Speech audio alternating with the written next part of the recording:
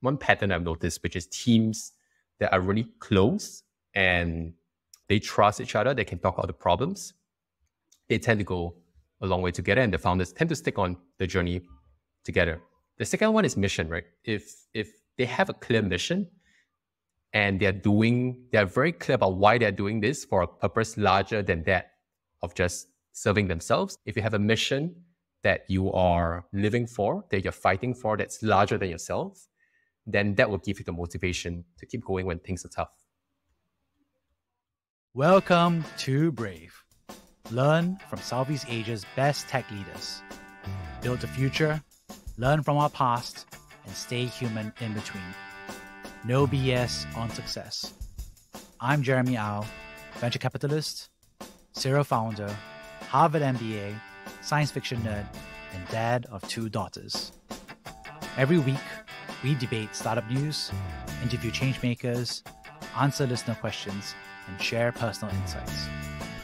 Join our movement of over 20,000 members and get transcripts, resources, and community at www.bravesea.com. Poland is a private B2B liquidation marketplace. The startup connects sellers carrying excess inventory with bulk buyers across the world. The platform incorporates pricing algorithms, dashboard analytics, and sustainability metrics to find great liquidation outcomes.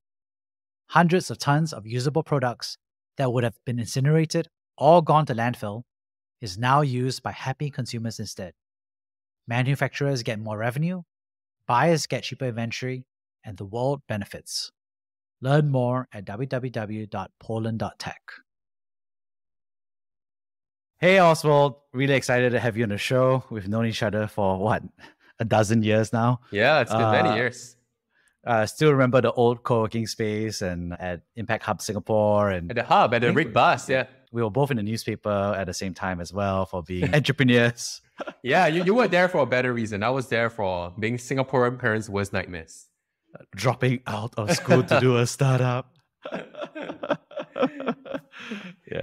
Yeah, great to catch up today, Jeremy. How have you been? Yeah, no, it's good. I think it's just been a wonderful month, but definitely lots of ups and downs. But I'd love for you to introduce yourself real quick. Sure.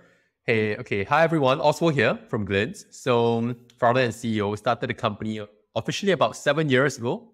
In 2015, that was when we launched the platform. When we first started the company, my co-founders and I were still going to college in the US, and we thought that we could juggle both the startup and our studies. That turned out to be a terrible idea. So 6 months in, decided to drop out from school in the US and come back to Singapore to build the company. That was when Straits Times called us Singaporean parents' worst nightmares. That was something that I was very proud about. I showed my parents. And the first few years were a struggle. This was not only our first company, but really our first job, right? So the first 3 years, we're trying to find product market fit, went through lots of pivots, almost died 3 times as a company. And it was only until about 2018, 2019, where we found the right business model and the business started to take off there. So today, we're one of the largest talent platforms in Southeast Asia. We serve over 4.5 million users in the region to help them grow in their careers. Over 50,000 employers use us to grow their teams. And our mission is really to help realize human potential for the professionals in Southeast Asia. Yeah, so you said with a moment of pride, right, that your parents' worst nightmare, and I think that's hilarious. I definitely told my parents about dropping out once or twice to do startups, and they were not happy, but I decided to stick to school. So how do you feel about that? Was it scary when you saw that article? Were you happy? Were you just heads down building? What was going through your head? I think we were very much heads down building. But I think at the beginning of our journey, there was also a bit of too much interest in the press from our side. Like we were overly obsessed, I think, at the beginning with press. And whenever there was good press, we were like, oh, this is like a highlight of the day, highlight of the week. Because we didn't know what really mattered, right? When we first started out, it's not about getting press. It's about getting traction. It's about building a great product. And so when we first started, press stories like that excited us. But looking back, those were really not the most important things. Today, what's most important for us is not the external validation, but really what we have built internally. And what I'm most satisfied about, it's always seeing our own people grow with us, seeing the business grow, rather than things like press stories. only. Yeah.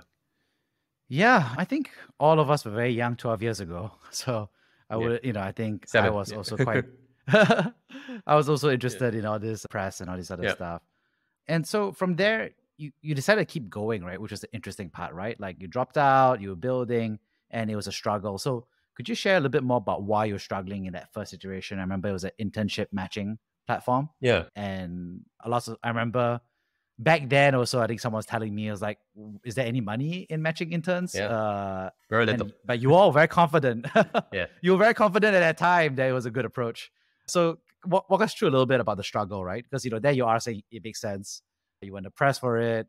And then, but you're also realizing that was very difficult. There wasn't very much money in it, right? So what was it like, that flavor? Yeah. Yeah, it certainly was difficult at the beginning because we didn't know what we're doing, right? This was not only our first company, but really our first job. And it was difficult for a few reasons. First is we had no experience. And second is because we had no experience, we chose a really small market. And third, we chose the wrong business model. So to give a sense of how little experience we had, when we closed our first sale as a company, we didn't know what to do next. And someone told us that we should send a customer an invoice. And we asked the investor, what's an invoice? And that was how little experience we had, right? And we're very fortunate to then have continued learning from great mentors and investors over the next few years that help us plug the gap. But the second thing that we didn't get right at the beginning was the market. We chose a really small market, which is such an internship market in Singapore, which is by itself already a very small market. And so even though we got a bit of traction up front, it was really difficult to grow after we hit a certain saturation point. And the third thing was the monetization. In terms of business model, we tried many different things at the beginning, and we're always just focused on getting user growth, but not really revenue growth. And that affected our ability to scale eventually because there's only that amount of traction you can get just by relying on investor funding if you are not really building a proper revenue generating and profit generating business, right? So at the beginning, we're thinking that we're going to charge students for helping them find internships. Quickly learned that they were not our customers. Customers should be employers. And then we spoke to employers and we learned that it shouldn't just be interns. They actually have a much bigger problem than just looking for interns. And it took us, this whole iteration process took us 3 to 4 years to really get right. Eventually chose a much bigger market, Indonesia, cross-border recruiting, remote hiring, eventually evolved the business model as well, beyond just internships to full-time hires and helping companies build cross-border remote teams. And only then, when we chose the right market, did we start to take off. So the market always wins. That's one learning we had. Yeah, and what's interesting is you change geographies, you change business model, and you change your target customer, right? Change everything. So you change everything. So could you walk us through a little bit more about how you went through that product market fit testing? Like, was there like a moment that was like a hallelujah moment that made you change your mind? Was it research? How did you change your mind, right? Because those are very hard decisions to make. Yeah, a great question. I think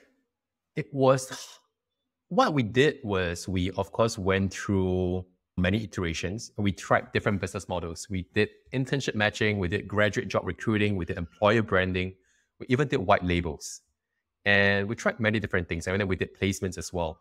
And because we were just so focused on looking for revenue and generating revenue in many different ways, we were not focused on building in a predictable and scalable way at the beginning. So that was the first learning that we had, which is it's not just about getting users and getting revenue. It's about building a predictable sales engine and a predictable value creation engine that we can keep scaling. And eventually we realized that, hey, all of the business models that we had one, which was actually in a really huge market, which is core recruiting, right? As well as remote hiring. But we were then confronted with a choice of whether or not to continue all of our other product lines like white labels, employer branding, internship programs, students exchange program, and a whole lot, right? And it was either we focus on just one thing or we shut down everything else. And what was interesting about that moment was that it was intellectually very simple. What was the right thing to do? Because you have too many product lines, you're not focused. What do? You have to focus, right? Focus on one that's working and kill the rest. So intellectually, it was very simple, but I think it just took courage. There's one thing I learned by building a startup so far, which is the most difficult decisions are difficult, not because they take a lot of IQ to solve or they're intellectually very complicated. They're often very simple. It was very clear what was the right thing to do. It just took courage because the moment we did that, revenue basically plummeted for at least 1 to 2 quarters. And we had to be accountable to investors, we had to be accountable to employees as to where the company is going and what we're building, right? And so that was the difficult part, which is plucking up the courage to say no to many different things, focusing on one thing and building that out and scaling that out as a predictable sales engine. Yeah. So what's interesting is that you were part of JFDI, right? Joyful Frog. Yeah, great days. Lovely days. Hugh Mason, great days. Yeah, so I think what's interesting is how did you build your community, right? Because I remember that time we were a bunch of weirdos, right? For me, I didn't even dare write founder on my business. Really? It was not cool. I don't know. So it was just always that weird dynamic, right? Yeah. Then. So how did you build that community in the early days? Yeah. Good question. I think at the beginning, JFDI was really one of the turning points for us that plugged us into the ecosystem. Because before that, we were working out of a small office in Mountbatten. It was, I remember the three of us, the co-founders, we were in an office that's maybe, that they could fit maybe like 2 tables. And when we got stuck, we just always got stuck, right? Because it was the three of us, we didn't know what we're doing. We didn't even know what was fundraising. We didn't know what Series A, Series B. And so when we joined JFDI, that was one way of really plugging ourselves into a community, because it was a very good accelerator program. I think it was one of the first in Southeast Asia. And it plugged us into a community of other like-minded individuals, but more importantly, also mentors. Because this was our first startup. Having mentors was a great way to just learn from other people and to know what to do, what not to do. So I remember just hanging out at the cafe at JFDI, meeting so many people. One of them was Darius from 99Co, and we chatted over coffee. And 20 minutes later, he decided to invest in us. So it was just serendipitous moments like that, right? It's when you have a community of people that just hang out together, it's like-minded, it led to really, really great outcomes for everyone involved. Yeah. And I think during this early time, we also went through all these near-death experiences. So could you share what the near-death experiences were? So many. Running out of cash many times was always a common trigger for near-death experiences, right? So at the beginning, we didn't manage our cash flow well. We were looking only at revenue, not looking at cash flow. We weren't projecting our finances well, or we're always waiting too long before raising our next fundraise.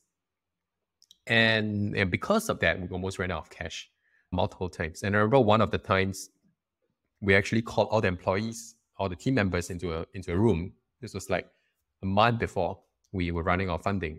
And we told everyone that, hey, we had 1 month of runway left.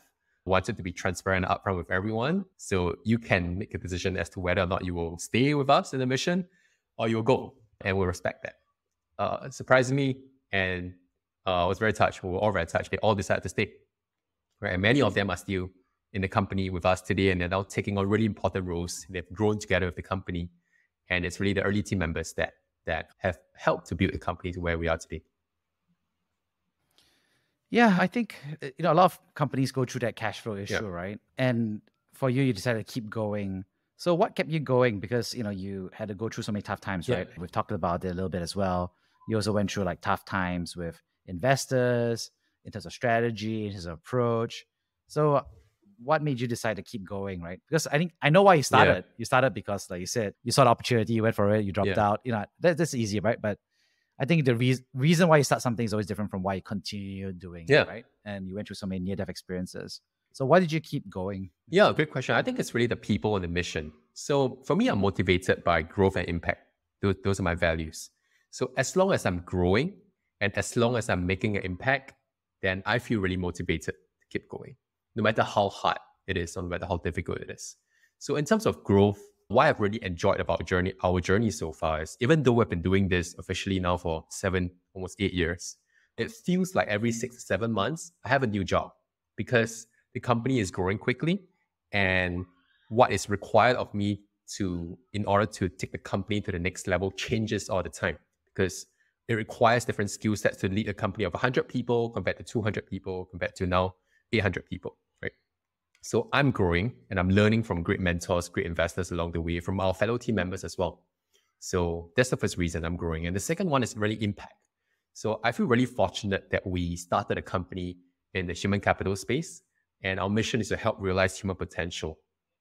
And so now we know that every month, millions of people are using the platform to look for their careers, where we're facilitating millions of job applications. And so every day that we're working, we're making a real impact on people's careers. That's on our users and customers. And equally important is also on our own team members. Right? One of my favorite moments, it's not just about raising rounds of funding or growing revenue. Those are great. But it's really seeing early team members that have grown together with us.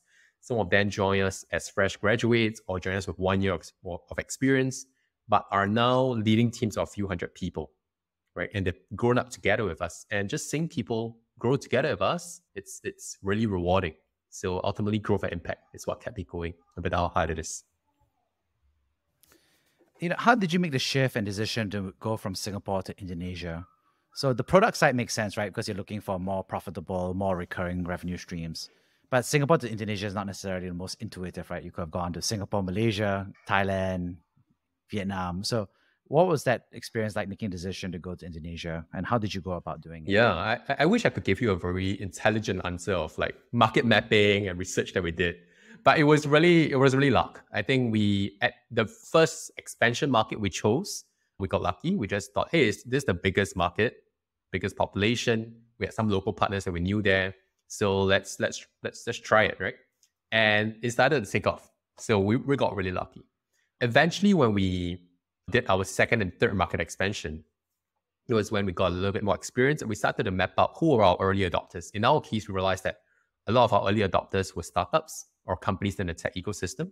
And so we're comparing back then, for example, between Vietnam and Philippines. And this was about 3 years ago. And we realized that the tech ecosystem in Vietnam was actually more mature than it was in Philippines about 3 years ago. There was more startups that were ready to hire tech talent. And so we then chose Vietnam over Philippines. So it was looking at who our early adopters were. And of course, a combination of market size and market growth rates. But in the very, very first instance in Indonesia, it was just market size and we got lucky. Yeah.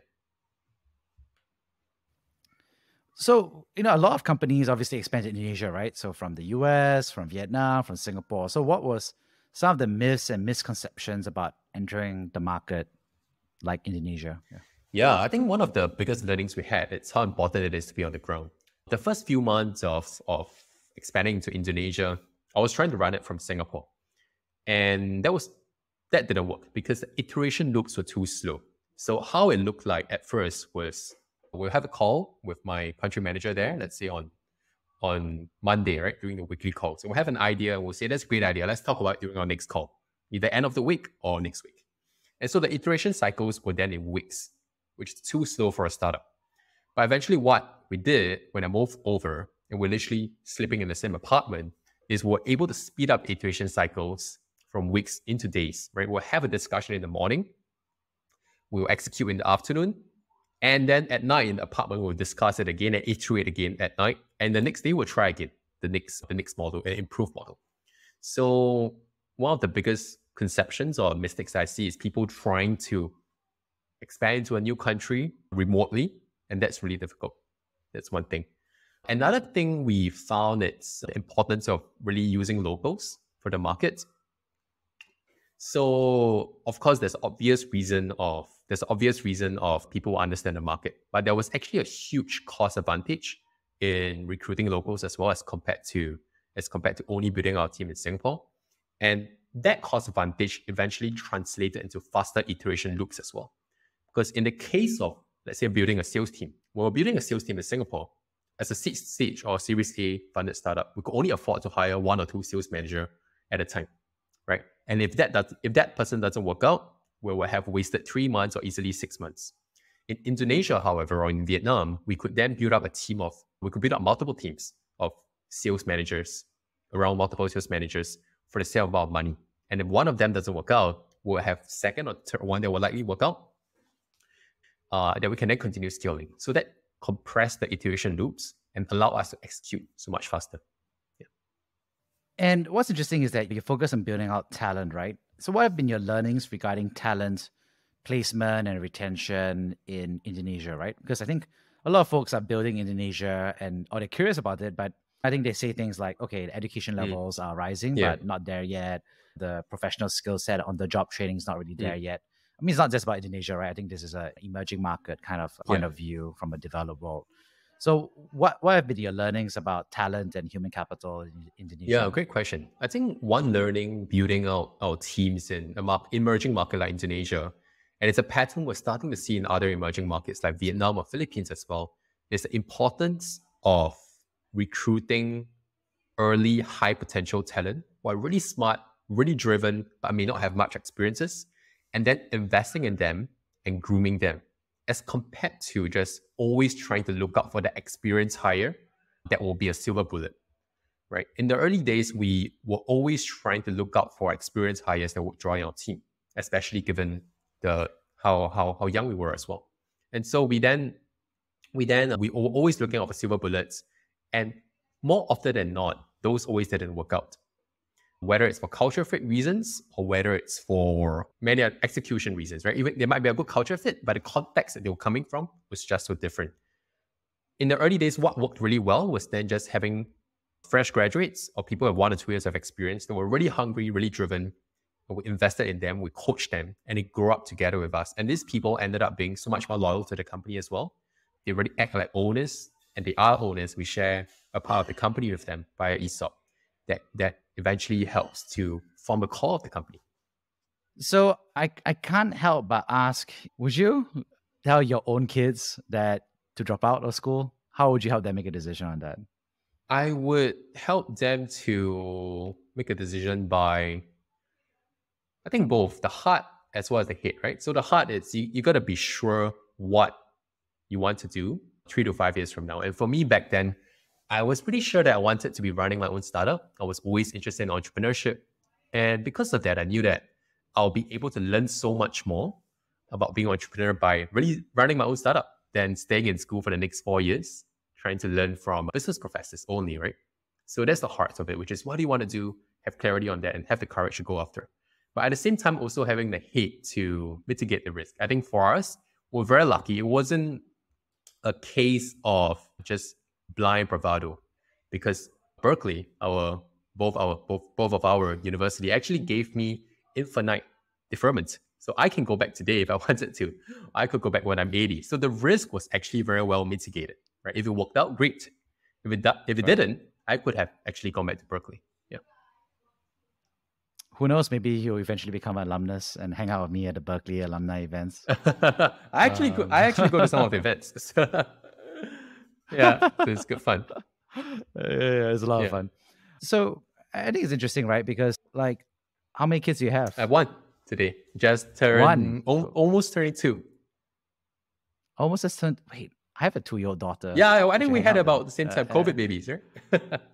Yeah, COVID babies and a government bonus. Yeah, yeah. Yeah.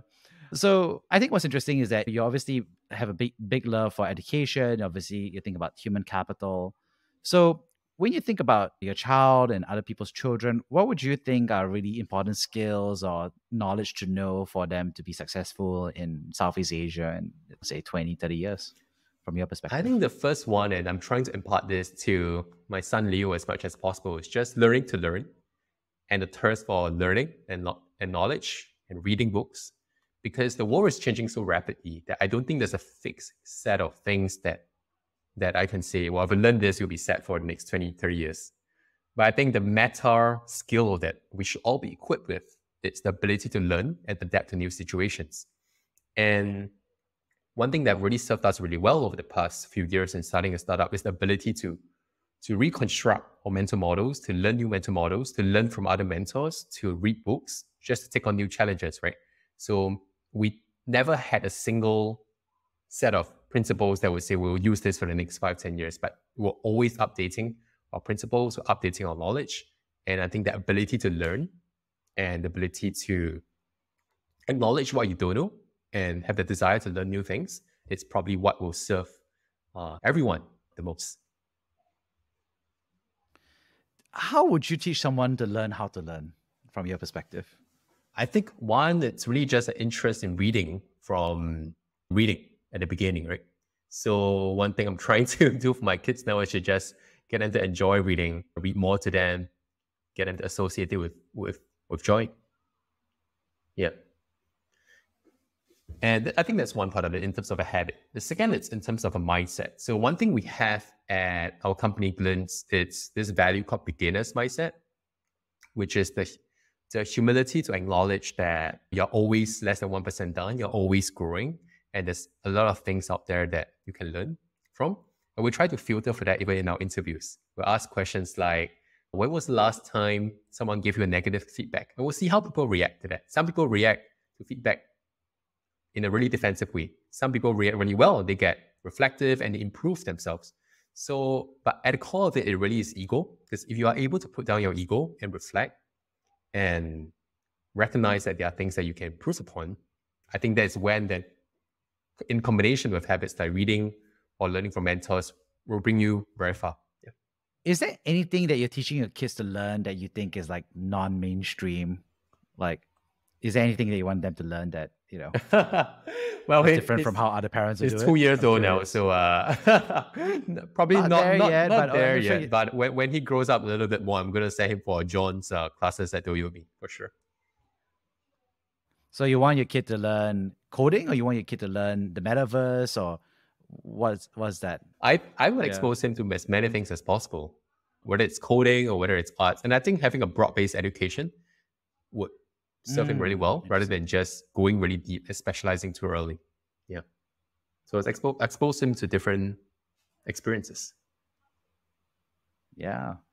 Awesome. Could you share with us a time that you personally have been brave?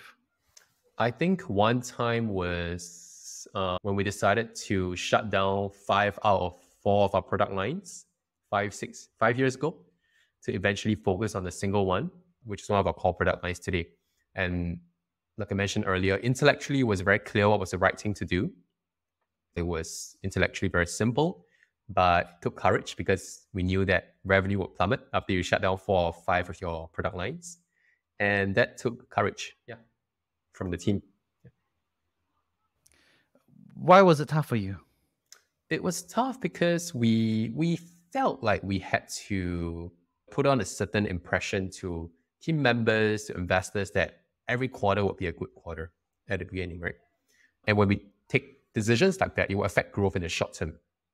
But when we really thought about it, we realized that what's really important is not just short-term growth, but building an enduring company for the long term. And that gave us a lot more courage and clarity to make these difficult decisions, such that even if we had to trade off the short term for the long term, it will be the right decision to do. I think you've obviously, frankly, Oswald, you're much more mature and poised as a speaker compared to a dozen years ago. How did you learn how to kind of like communicate and storytell from your perspective? I think it's just being authentic. One thing I've learned is just just treat such conversations as what they are, which is a conversation. I think maybe in the past I would worry too much about what people would think or what I'm really saying, and I would not be present, right? I would not be distracted. If I'm just super present and get focused on the conversation itself and just have a good chat, then I think that helps and go a long way. What do you read? One is for work and one for fun. For work, the latest book that I'm reading now, I think I have it here. It's pretty good. So principles, but this is not the core principles. It's not the one that everyone knows. This is a journal. Oh, I didn't know. Yeah, so it's like a guided journal. You can read through it, but more importantly, it prompts you to reflect. And that's one thing that I found really important in running a company, which is having clarity. So it's a book, but it's a guided journal as well. So that helps. For fun, I'm reading some philosophy books. It's called A Book of 5 Rings. It was written by a samurai in Japan, I think 400 or 500 years ago. It's like the Japanese version of The Art of War. So that's a good read. Wow. Yeah. Well, so you have Principles by Ray Dalio, and now you have The Book of 5 Rings. I got to check it out. Pretty cool. Yeah. So written by a Japanese swordsman. Yeah. And what do you read for fun? But the second one was for fun. Okay, I'll give another more. I don't know. That could be for work. Sorry, I'm going to war. I'll give another fun one. I really enjoyed the 3-Body Problem. So that's one book I'm reading today. It's a science fiction book. Yeah. Yeah. Well, there's a TV series as well. I watched that. Now. Yeah, that was really good. That was what got me started with the novel. The TV series? Yeah, the TV series. I mean, I know I haven't got to watch it It's yet. the one in I mean, it Mandarin, just right? came out. Yeah, Like, it was a yeah, the one in Mandarin. yeah. Yeah. I want to watch it, but I will get around to It's it. good. You can say you're practicing your Mandarin. It's a good excuse for spending hours on a TV show. You know, you've obviously seen many founders, right, over the past dozen years, right, in Singapore, in Indonesia, Vietnam, Philippines, Malaysia, over the past dozen years. And obviously, the average scenario is that the company winds down, right? And you've managed to keep going along with some bunch of other folks. So, from your perspective, what do you think differentiates the founders that kind of like keep going versus those that have to kind of like move on to a new chapter? I see a big difference. Well, firstly, I want to acknowledge that it's there's no intrinsic. There's nothing bad about moving on to a new chapter. Right? Sometimes we've seen founders move on to start another company or join another company, and they make a bigger impact. They grow more, and that's very successful, right? But I think one big difference, a couple of big differences. I think one is, do they have a team that they really enjoy working with? One thing that have really helped me get so far as well is really the team. And that's both my team members, but also our board and mentors and shareholders that I enjoy just going on this journey with, because it can be lonely. But when you feel down, and if you have a co-founder or a board member that you can talk to, that can help problem solve with you, that goes a long way in keeping you motivated for the long run. So that's one pattern I've noticed, which is teams that are really close and they trust each other, they can talk out the problems, they tend to go a long way together, and the founders tend to stick on the journey together. The second one is mission, right? If they have a clear mission and they're very clear about why they're doing this for a purpose larger than that of just serving themselves, then they tend to keep going. One of my favorite stories and favorite books, it's A Man's Search for Meaning by Viktor Frankl. And he talks about how people who survived the concentration camps were those who had a kid out there waiting for them, or a spouse out there waiting for them, or a purpose out there. It can be as simple as them saying, I want to reflect on this journey and reflect on this experience and share with the world after I get out, right? It's compared to people who are just always thinking about how they can survive for themselves.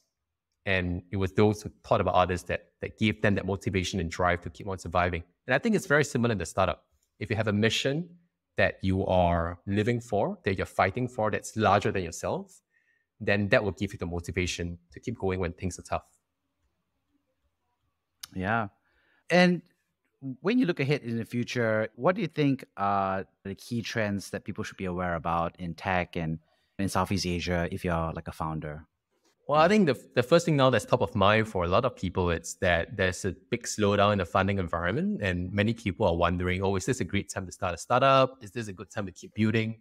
But I would say it is, right? Because it's even when we first started, the funding wasn't as in abundance as it was the past few years. So, and we saw many great startups of today that started back during those days, 2014, 2015 as well. They're huge today. And I think the ability to thrive in such times of scarcity would really differentiate the great startups from the others. So even though this is a slowdown in the funding market, it's a slowdown in the business environment, I think it's still a great time to keep building. So I'm still feeling very bullish about Southeast Asia. And any hobbies that you have personally? I like to do, aside from just the usual exercising and taking care of itself physically, I think meditation is something that I really enjoy. And it has been the one thing that has given me so much more clarity and the ability to just step out and have much calmer thoughts. Yeah. When did you first start meditation? On and off since about 10 years ago. But I really started getting more seriously into it about 6 years ago. And one of the things that I will do is go do silent retreats. So every year, once a year, I would go to this place called Bali Silent Retreat. It's pretty near Ubud. You go there, lock away your phone, no devices, no Wi-Fi, and you just spend time with yourself, no talking to anyone as well. And it's like my version of a think quick, and I get so much clarity out of that. You know, I've been to Vipassana twice. Oh, the 10 days intense one. Yeah. Well, the first one I went because I wanted to go with my first co-founder. So we went there as a part of our conscious uncoupling process because it took both going separate ways. Oh, wow, that's really nice. I mean, yeah, it's best friend. Second time I went with my wife just to accompany her. Yeah. So when you do these retreats, I mean, you said that you started ramping it up about 6 years ago. Like, what was that reason? Why did you ramp up? Yeah. I think it was the awareness that it's not only just about working hard and going through the grind day after day. That's very important, right? You just got to put in the hours. But it's the awareness that clarity is key, especially when you're building a team and you're leading a team.